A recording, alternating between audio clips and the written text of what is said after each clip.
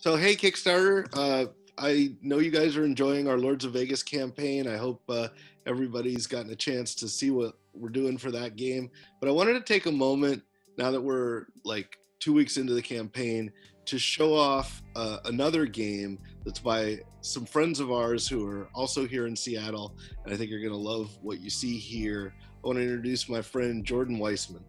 Jordan, how you doing? Mike, all right. How you doing? I'm doing great.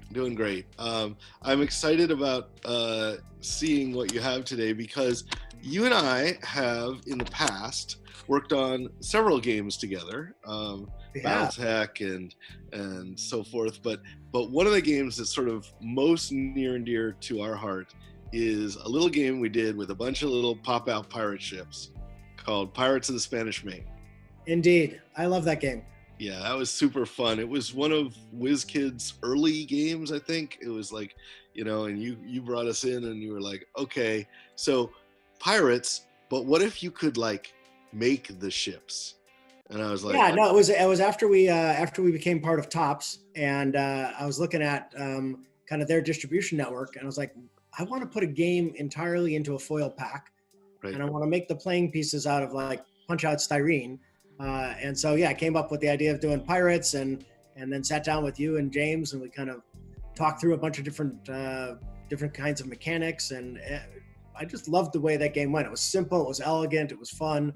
And we got to play with it for years. Yeah, it was like, I thought it was going to be kind of a little one-off thing, and then there were 15 expansions. Yeah. So it was pretty great. So, but the history is kind of nice there, because that was literally the first game Lone Shark Games ever worked on. Oh, I didn't realize that. Yeah, no, James and I formed the company as you two were talking about it for the first time. He'd done a little draft of the mechanics, and he was like, Mike, there's like 1 million pirate ships here, and they all got to be different, and somebody's got to write text for them. That sounds like you.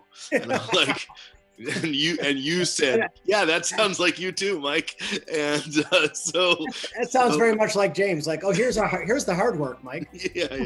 Well, the great thing about me and James is we each think the other one does the hard part of the job, so it works out. So we made Pirates, but the second game we made was Lords of Vegas, right? So that was some good synergy there, and I've always appreciated you for bringing us into that project and really giving Lone Shark Games a solid kick in the right direction. As I'm sure you often thought, I want to give Mike a solid kick.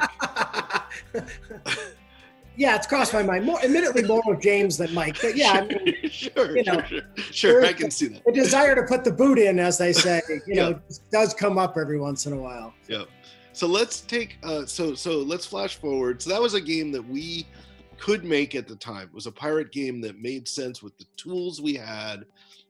We had polystyrene, we had some cards. We didn't have much else. Little tiny dice. Remember, that was Julianne Parsons' idea. Let's put the dice in there too. Oh my God. How are we going to do that? She found these incredibly small dice. There were so many tiny little dice. I had to clean them out of my carpet.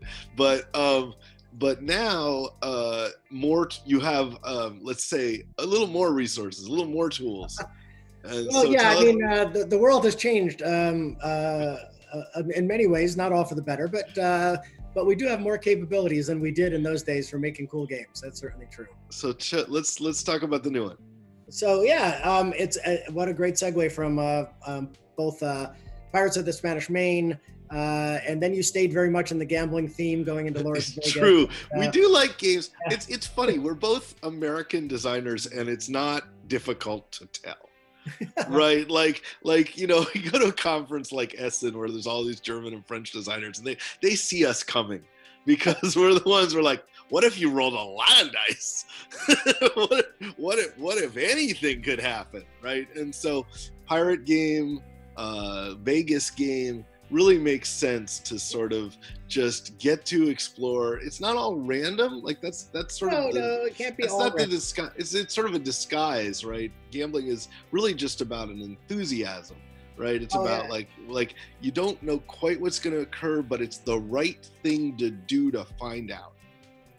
So the new one that Zach, my son, and his partner Ryan have been working on, and I've been allowed to with them is a game we're calling Sea of Legends, and it is a bookend to the discussion we just had because it is a return to the pirate genre, and you got to do an arg in there someplace. Just sure, you gotta. Anyway, again, you're a pirate, so you can do anything. No, that's Scottish. That's not. But yeah, so it's a return to the pirate genre, and there's no question that the Pirates of the Spanish Main that we worked on all those years ago was definitely a touchstone for us, right? We wanted something that had an accessibility like that, but we really, in this case, wanted to really dive more into the kind of swashbuckling storytelling, right? In the original game, they had a crew, but they were kind of a number. There wasn't that much to them, individually. We came up with some kind of cool backstories from, which was fun, but those stories wouldn't evolve during the course of it in terms of their individual adventures. In Sea of Legends, it's a very character-driven story. You have your captain, you have a lover, you have a nemesis, and you have these big dynamic world events which are changing the landscape of the Caribbean around you, and your stories that you create between your actions and the actions of the player on board really creates a weighted anthology of just kind of insane Earl Flynn, Pirates of the Caribbean kind of wonderful nonsense. Yeah, that sounds amazing, right? I mean, like, the genre just automatically appeals to me right out of the gate, right? Now this is, I've done a few pirate games, right? But I mean, the fact that you have an app that gives you a running story, but you also have like cards that grow and advance and things like that. Well, now I'm getting ahead of myself. Maybe we should just take a look at it. In an age of piracy, captains bury treasure, hunt down relics, find true love, and clash with nemesis as strange creatures gather across the Caribbean. Endless adventures await. Are you a brazen cutthroat or a rogue with a heart of gold? Your choices matter, for ancient powers awaken and lost civilizations return. Oceans rise and empires fall, as shifting tides create uneasy alliances, and the fate of the Caribbean hangs in the balance. Myths come to life, and legends are made in Sea of Legends.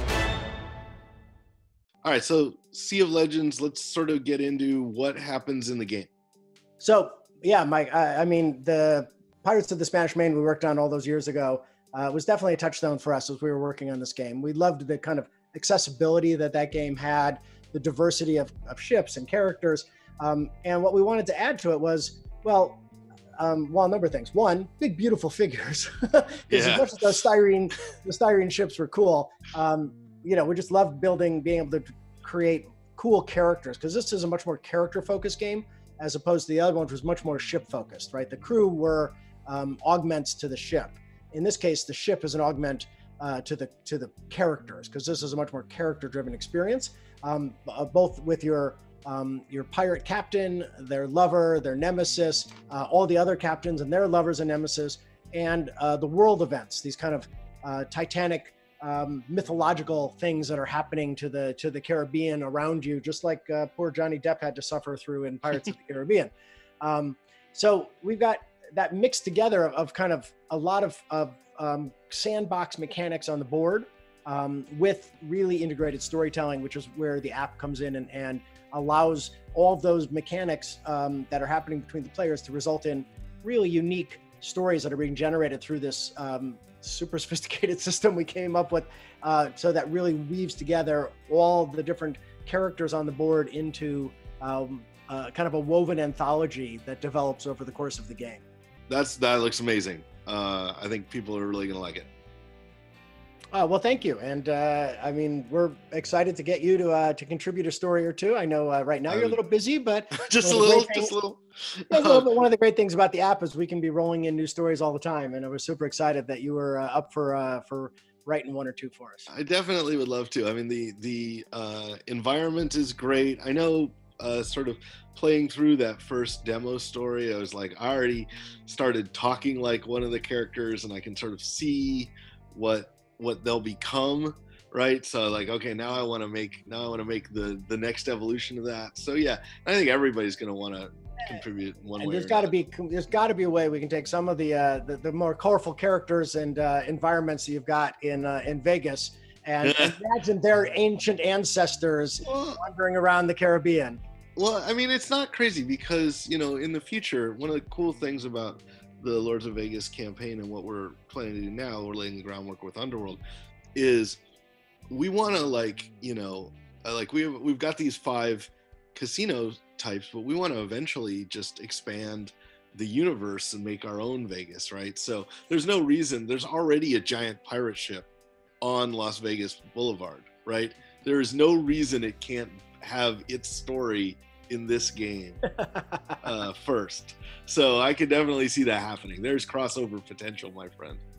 Indeed. There always is. When there's money on the table, right, which there is in Vegas, and there's gold coins on the deck in Sea of Legend, there's a way to make it happen. There is. All right, this was great. I can't wait to show it off to my folks. I think it's going to be really great, and I hope you have a fantastic Kickstarter campaign. Thank you so much, and the same to you, and always enjoy working with you. Sounds great. See you later.